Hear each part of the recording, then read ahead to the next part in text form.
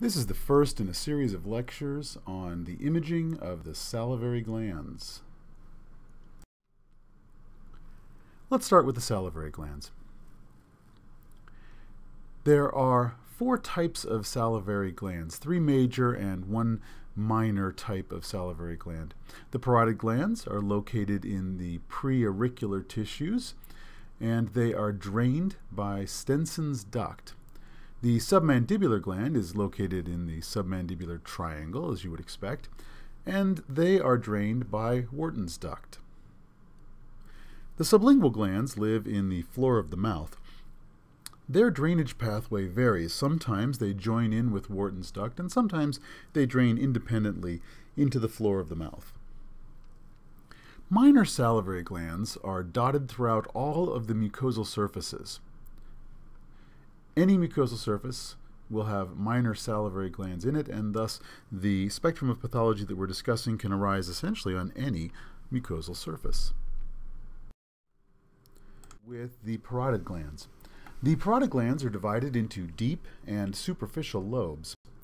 The anatomic dividing line between the deep and superficial lobes is the facial nerve as it splays in a sagittal plane through the parotid gland. Unfortunately, we can't see the nerve itself on imaging studies, and so we need to use a surrogate marker. We use the retromandibular vein. If you draw a line between the retromandibular vein and the stylomastoid foramen, that's approximately the location of the facial nerve. And that's the dividing line between our superficial lobe and our deep lobe. Another important anatomic feature is the stylomandibular tunnel. If you go from the styloid process to the edge of the mandible, that gap is the stylomandibular tunnel, and you'll note that the deep lobe of the parotid knuckles through that stylomandibular tunnel. It's an important reference point, and it's useful to show that the gland is not enlarged in that location. The density of the parotid gland varies during our lifetime. In children, the parotid gland will be just as dense as the underlying masseter muscle. In older adults, there is so much fatty atrophy in the gland that it becomes almost identical in attenuation to the overlying fat. But in most people, it's somewhere in between, and it can be distinguished both from the muscle and from the fat. Although we speak of superficial and deep lobes of the parotid gland, there actually is an inconstant third lobe, and that's the accessory lobe. When it exists, the accessory lobe lives atop, that is superficial to, the masseter muscle. It can be very asymmetric and can be mistaken for a pathologic mass, both clinically and on imaging. The key to avoiding that error is to note that the texture of the accessory lobe is identical to the texture of the rest of the parotid gland. The parotid gland is unique among salivary glands in that it has encapsulated lymph nodes. This makes the parotid gland prone to a variety of additional diseases because of the presence of those nodes. The submandibular glands lie lateral to the anterior bellies of the digastric muscles, and a small amount of the submandibular gland loops up around the back of the mylohyoid muscle. The mylohyoid muscle has a free posterior edge. There's nothing anchoring the back of the mylohyoid muscle. So although most of the submandibular gland lives down in the neck in the submandibular triangle, a little lip comes up and around the back of the mylohyoid and is actually in the floor of mouth. Another important aspect of the submandibular triangle is the anterior facial vein. The anterior facial vein runs between the submandibular gland and the lymph nodes of the submandibular triangle. Thus, if you have a mass in this vicinity and you aren't sure whether it arose from a lymph node or from the gland, you can look for displacement of the anterior facial vein to see whether it has been displaced forward by a mass in the gland or whether it still lies between the mass and the gland, in which case the mass arose from the node.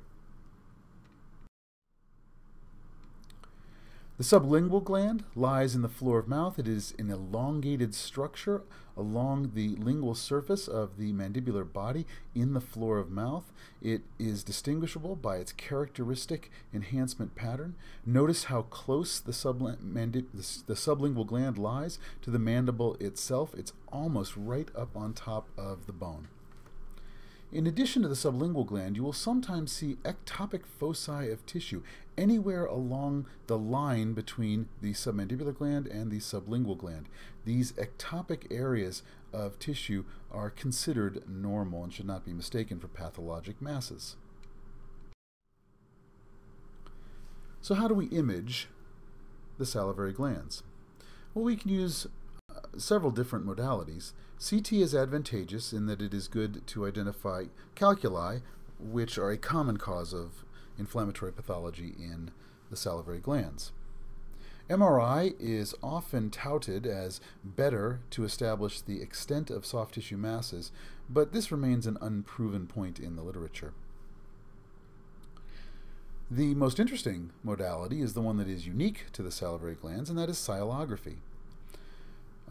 Sialography can be performed in a conventional manner using fluoroscopy during injection of contrast, or it can be done in a cross-sectional manner in which the contrast is administered and then cross-sectional images either with MRI or CT are performed.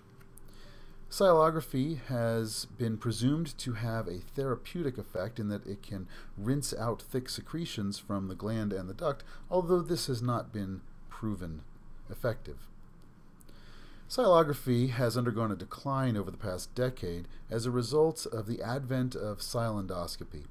Silendoscopy is performed in the office of the otolaryngologist and is more convenient for the otolaryngologist, so it is often performed at the expense of sialography.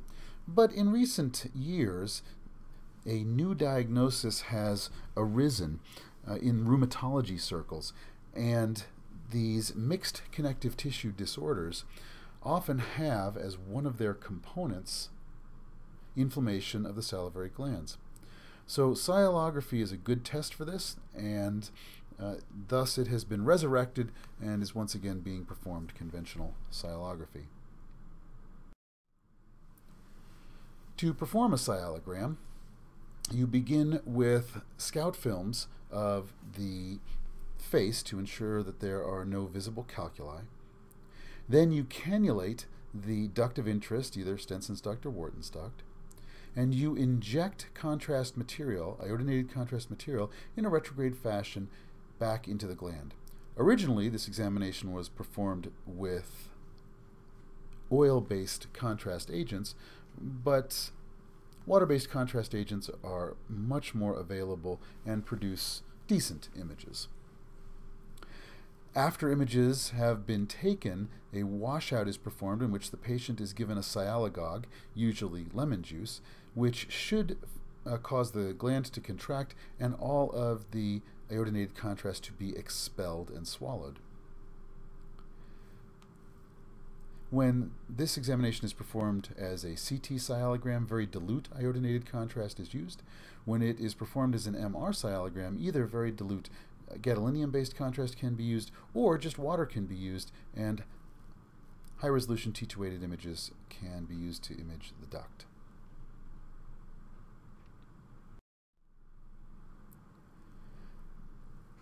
This is an example of an abnormal parotid sialogram.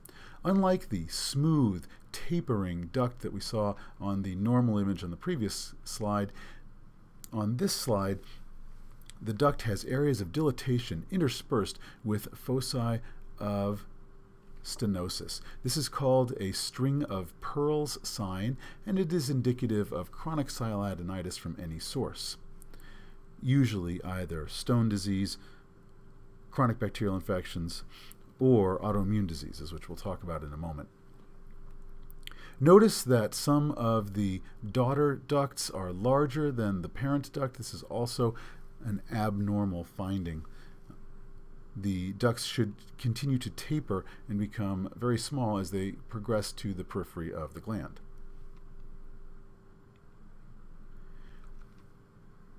There is one duct in particular that is worth pointing out.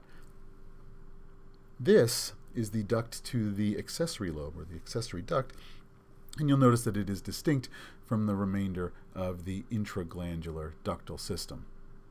This point right here between the intraglandular and extraglandular ductal system is at the hilum of the gland, and it is an important reference point for us.